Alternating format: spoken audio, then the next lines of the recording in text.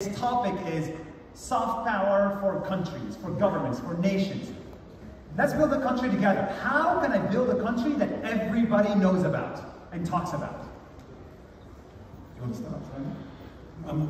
It's funny, actually, that you should ask that, because I did start a country once. Really? Yeah. What's it called? It was called The Good Country, and I launched it in 2018. Because I'd done a calculation and I'd discovered that there were 760 million people around the world who would want to be citizens of it. Wow. Okay. How's that going? It was a pilot project which we terminated because there was too much interest. We had too many people wanting to become citizens and we ran out of passports. Okay. It was virtual. We didn't have land. It was... So you actually tried to start a country? Yeah. So what's the process? I can't even remember it. It makes me exhausted just thinking about it. Basically, you need to find a reason to exist. That's the first thing. Why would anybody want a new country?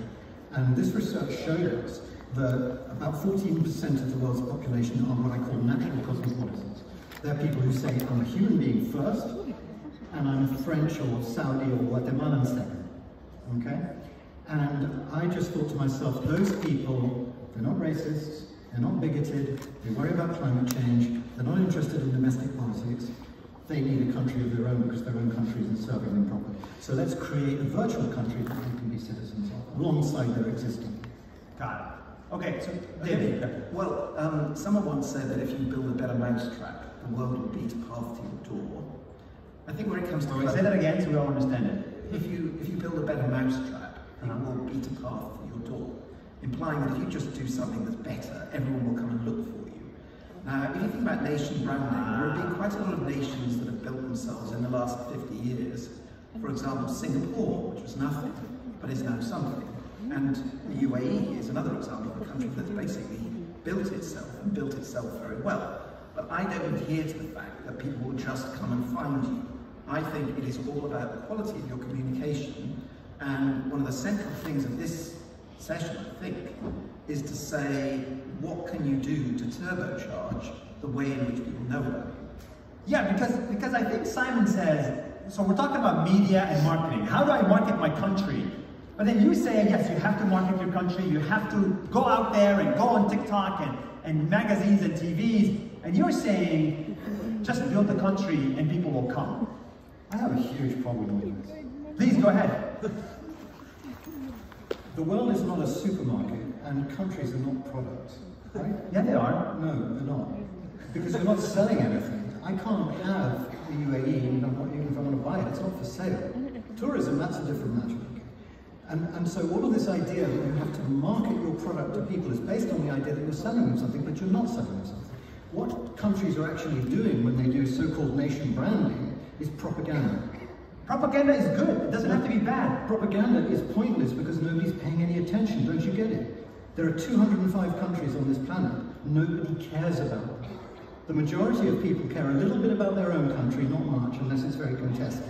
They occasionally think about the USA because it's kind of there. The other 203, they just couldn't care less whether they were there or not. And so the UAE or any other country could spend 10 times its GDP sending out messages saying, we're wonderful, we're wonderful, we're wonderful. And nobody would pay any attention at all because they're not interested in your country. And if you go on long enough telling everybody how fantastically lucky and successful and wonderful you are, they'll end up getting really pissed off because they'll say, why isn't my country that good?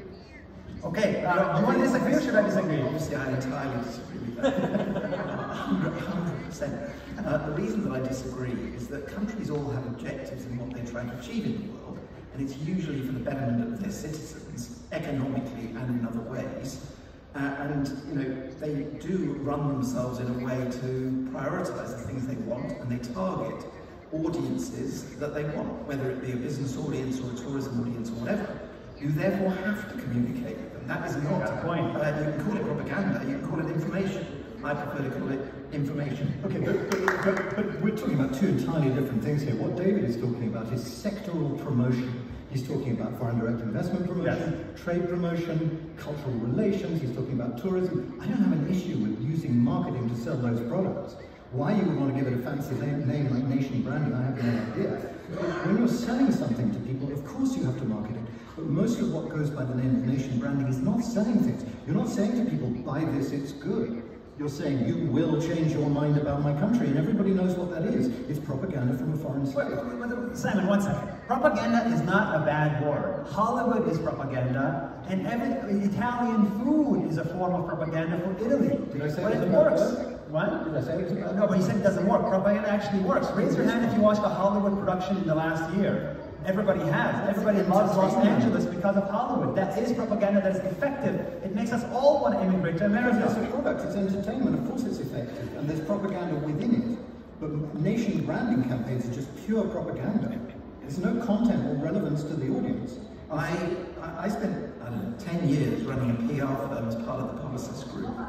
And I remember more or less on the first day I went there, the guy that I was working with said, what we do is we accentuate the positive and we minimize the negative. Let's repeat that. Accentuate the positive and minimize the negative. That's our job. What does accentuate mean? Increase. Make bigger. And minimize the negative. So your job is to actually talk about the things that are good. Now, clearly in the background, you have to be making them better. But you try and focus on the things that are good about your country, and then people will come to you. Now, the reason that nation branding, well, tourism, they come to you in various different ways, but for example, you mentioned Italian food. Italian food adds a premium, and we work for the Italian trade agency actually. They reckon that 2/3 of all food sold as Italian in the world has never been to Italy. It's come from somewhere else, but they get a premium for it. In England, we had various electronics brands that they gave Japanese names to, so that they could sell more of them. And there are many, many things like that in, for example, the German car industry. Now, every country has the ability to put itself forward, and that is nation branding, in my opinion. Yeah. Simon? You disagree again? Shall we go home now, because we're just not listening to each other? Okay, so what you're saying is, you're saying, when you have nothing to sell, like for example, you can promote tourism in a specific country. You can promote investments in real estate in Dubai, but you cannot... Italian cuisine. Okay, but you cannot sell Dubai as Dubai. You can't use the same tools that we use for selling products to change the image or to enhance the image of your country. I really don't agree with that. But you know, there's a term that says, fake it till you make it. So you But nobody's paying attention, nobody cares. Well, let me give you an example from the UK. Don't interrupt.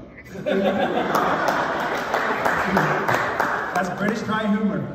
Enhance the positives and whatever it was about the negatives. So why would you care about the positives of Uruguay or Kiribati or the Central African Republic? Okay, the number one reason why someone would care is tourism. That's how everything starts as tourism. But the second one starts as living.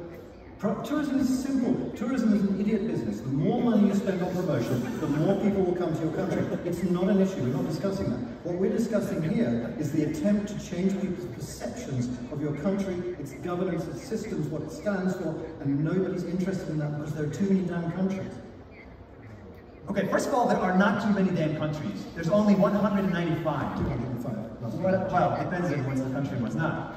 So one, I don't think we have 20,000 countries that we get lost in the thing. Second of all, you said it yourself. So many people want to change their country. Specifically, 760 million people, you said, want to change their country. No, I didn't say they wanted to change their country. They don't have an affinity to their country. So that sounds like an opportunity to stand out because there's a lot of demand. That's another piece of sectoral promotion. If you're searching for talent, okay, and you want to draw people to your country, yeah, absolutely, communications are a good way of doing that. Do you see the distinction I'm making? Let me try and be a bit more constructive here, because this is turning into a comedy thing. I've researched the images of countries for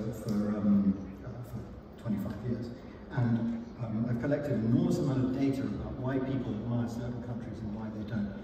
And what I've discovered, to my surprise, is that the primary driver of a good country image has got nothing whatsoever to do with how much self-promotion the country does. The main reason why people admire a certain country is because they believe it does good in the world. In other words, they feel glad that it exists, right?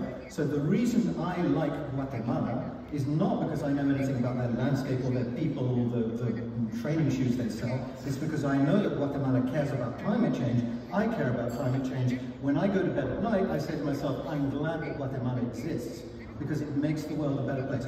Ergo, therefore, if a country wants to improve its image, there's only one thing that's going to work, And that's not wasting taxpayers' money on marketing campaigns. That is doing things that prove over a long period of time that you're good news, that you're a responsible member of the international community. It's like corporate social responsibility at the level of nation states, and it's the only thing that works. So it's proof. Let's not say I disagree. Let's say I would think of something new. amend that. In that obviously you have to do things which make you a more desirable and better country. Clearly. That doesn't mean that everyone knows about it, because not everyone is like you, Simon, studying 200 countries in the world to see what they do. But that was exactly there are many before. That's what you said. If you do let me speak, Simon, you said let me speak. So not everyone knows what Uruguay is like, but might want to know. They don't know actually. Many people don't actually even know about it. Most people don't actually know much about the UAE. In fact, they know very little about the UAE. And in case we run out of time, one of the critical things that I've been thinking about the last couple of days, and I was asked to answer the question of whether or not countries should set up their own national broadcasters and use it for propaganda in quotes. The answer is yes, they definitely should, and most major countries do. And Britain was the first one to do so by setting up the BBC. The BBC is no more than a propaganda device for the UK as a country, and it always has been. It has always been controversial, and it always puts our point of view across. And after 100 years, it has persuaded people that we are the most, I think, generally speaking, that we are pretty good people. We've got a nice country called the Great Country. The BBC has been a massive thing of that. We do a valuation of media brands, and we put a value of 4 billion on the BBC brand itself. It generates 5 billion of revenue for the UK country, and it also puts our message across in every single way. And the point that I want to make is, I am amazed that the UAE has not tried to replicate that. Because in every other field of activity, the UAE tries to be the best. Tourist building, the best ports, the best airline, even the best football clubs you buy them up in the UK. I think you should be creating a much more robust national broadcasting function, which obviously goes on into digital. It's not just conventional media, it's all forms of media. It's films, it's news, it's documentaries, it's all sorts of things, and that will persuade people about many things to do with the UAE. First of all, what you're doing, but also what a great country you are, whereas at the moment they don't really know. So that is a great segue to the next topic of conversation. We can disagree whether we need marketing or not, but let's say we agree that we need to build our own version of the BBC. The question is, I don't agree with that. Well, you're going to have to agree because that's what we're going to talk about. So how does the BBC of the future look like? The BBC 100 years ago started with a radio, but if you start a radio now for the Emirates, ain't nobody going to listen. So what does the BBC of the future look like? Simon, you can have an opinion. Digital, blah, blah, blah. Simon, do you like digital? What do you mean by like digital? Like, do I breathe oxygen? I mean, it's the world we live in. Okay, so another question. Yes, please. I mean, I think the point about, if you look at the BBC's history, every new medium they have leapt into. So they leapt into radio, they leapt into TV, they leapt into podcasts, they're very into social media, although they control the way that it's done, much less so than, or much more so than, say, you or other social influencers would. With you, it's a lot more free, but they are still using the medium. They will go on adopting all those media, because they are a media outlet to promote certain information. They reckon that their purpose is to inform, educate, and entertain. And in doing so, they try and persuade everyone that we are wonderful people, and that English is the best language, and on and on. I see no reason why you guys should not do that for the UAE. But how do we do that? Because there's a lot of money going into media today, with new channels started every second day. There's a new channel, but for some reason it's not getting as big as BBC. What is the problem? So one of the things that I found myself thinking over and over again watching the previous two panels, when the discussion was basically quite similar, we're failing to distinguish between content and medium, right? And people are constantly asking the question about the medium, which is the right medium to be on. Is it television? Is it whatever? Yeah. I don't think that what really distinguishes those different channels is the channel that they use, it's the quality of the content. So will television survive? Yes, television will survive as producers of a specific kind of content for which there may always be a demand. Longer form content, highly produced, as some of the other panelists were saying. Its channel for reaching the audience, which is a box in the corner of the room, will not survive. That's almost certain. Radio, for example, survives. It wasn't killed by television, but because there's a kind of content there for which there is a fairly lasting demand. So I think we have to always be quite rigorous about separating what we're talking about here. Content is king, as somebody once said. And so to try and answer the question, what would the UAE need to do if it wanted its own platform? Remember that the purpose of this, the way to get an audience, is to produce the content that people want at the quality that amazes them, and not use the space to brag about how wonderful they think you are. So, yes, it is about content, but if you can't control how the content is distributed, have no influence over the way the content is created, you don't control the message. And I think you want to be controlling the message as far as you possibly can, and get as much exposure to the things you want as you can. So yes, one thing is that in the old days you might have one little box in the corner for a radio. Now there are multifarious means of getting messages. You're in a hotel room, there's a screen there, that's not going to change. You're in a plane, there's a screen. You've got a phone, there are many, many, many ways. But it's going to be coming at you. And I think the UAE needs to leap in and invest heavily to become a major player in the media space. And you're uniquely positioned to do it, in my opinion. Your GDP is about 500 billion. The BBC's turnover is 5 billion. That's 1% of your GDP. And our investment actually makes profit. So not only do you get your message out, you also make a profit. Yeah. Why wouldn't you do it? Well, yes, we will do it, but I think sometimes, so the message, we agree that the message has to be good. But I think what we disagree on is the packaging of the message. Because if you use the packaging that's correct, you get billions of exposure. If you use the wrong packaging, you get literally no exposure. For example, we all agree, let's say the UAE has a nuclear power plant. Great. 25% of the UAE's electricity will come from nuclear. Great. Now, that is a good content and a good message we all agree on. But how do we actually tell the world about it? Traditional media would go make a TV show about it. Non-traditional media would make a tweet about it. Others would make a book about it. You have a book. Can you show me your book? You have a book. Now, you can distribute a message via a book, but who's going to read the book? Okay. Not many people. So I think the packaging of the messaging is where we disagree on. You're making that up. We're not disagreeing on that at all. You haven't given me a chance to answer. You just assumed I was going to disagree. I just assumed we disagree. No, of course I agree with that. Because as I said before, content is king. And I get countries ringing out the whole time and basically saying, what can we say to make ourselves famous? And I always say, this is the wrong question. The right question is, what can I do to make myself relevant? If you're relevant, then people are much more likely to be interested in your content and to become hooked on it. We have a saying in English, and I believe the same saying exists in Arabic. You can lead a horse to water, but you can't make it drink, right? And so there's an awful lot of content out there. My God, there's a lot of content.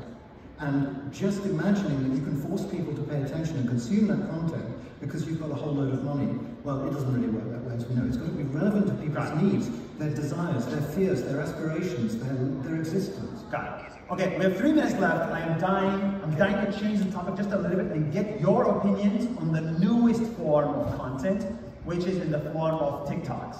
What are both of your opinions on this platform that has 1 billion daily active consumers of media? It's cute. And that's a problem, because you say it's cute, I say it's revolutionary. There's a big difference between the two. Why do you think it's cute? Why do you think it's revolutionary? Because you have 1 billion humans in the world. That fact is indeed remarkable. So why do you say it's cute? It's also cute. The reason why 1 billion humans watch it is because it's cute and people like cute stuff. David, you also think it's cute? I've never watched it. Exactly. I think that except when I was researching you. I thought, I'm not going to watch that. But I know I'm not a 16-year-old and I don't like dancing, so why wouldn't I watch it? Guys, I swear to God, I feel like we're sitting on the Titanic and the iceberg is right there. Yeah, well, you've got 2 middle-aged, old white men, so don't be surprised. But no, the point about TikTok and all of the social media is that you have now got very short but very powerful media for getting messages across. Whether it's something about a perfume or a dance routine, or it could be a political message, it could be anything. Yes, it's a very powerful mechanism. There is no doubt. And in our table of the most valuable brands, the social media brands are all at the very top. They are the ones that are commanding people's eyeballs. I think the point is, though, that any sensible country has a mixture of things that they're using to get their message across, from 1-hour documentaries on TV to media in the print medium to TikTok and other social. So I did notice actually yesterday in the Times, they had a thing. There is now this category of people who are called de-influencers.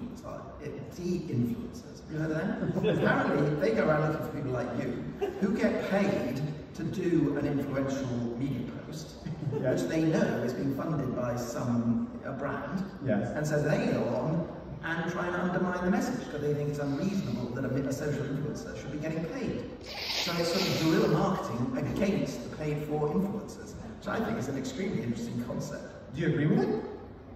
Well, neither agree nor disagree. I mean, everyone's got their point of view. The whole point about this, and actually this is where I do actually think the UAE is in a good position, because there was a woman this morning called Kieva from the IMF, and she was saying countries are successful where they've got education, infrastructure, and rule of law. And the UAE seems to me to be pretty well placed. Yeah, but Denmark has the same three things, and ain't nobody cares about Denmark. Yeah, but I think just building the product. Denmark doesn't have the money the UAE has got. It doesn't have the ability. Well, Denmark is a very powerful country behind the scenes. Go ahead, Norway. Norway has the money, but nobody's visiting Norway, talking about Norway left and right. Yeah, but 185 countries don't want to go and live in Norway, but they do want to come and live here because it's a nicer place to live and there's more going on, and there are low taxes. I mean, you've got the wherewithal to make this a real media centre, in my opinion, a real media centre. Yes. Guys, we're running out of time. Any famous last words? Simon, make a last impression. Oh, come on. This was the most frustrating conversation I've ever had. Likewise, likewise. Simon is one of my greatest heroes. Was that going to end you? Oh, that's literally your statement. That's it. I think Simon and I would not disagree more. David, that was my TikTok moment. What's famous last words? I urge the UAE to do what I've said. Spend far more money putting its message across. I mean, for example, before I came out here, don't be insulted. Someone said to me, "Are you going to Dubai?" "Yes, I am." "Oh, that's the capital of Abu Dhabi, isn't it?" And I said, "No, it's not." And I tried to explain it. People just don't know enough. And on the plane out here, I watched a film called Fisherman's Friends, which is about some fishermen guys who become a group and sing in Cornwall. It is a very, very emotional, heartwarming thing that makes you really love Cornwall.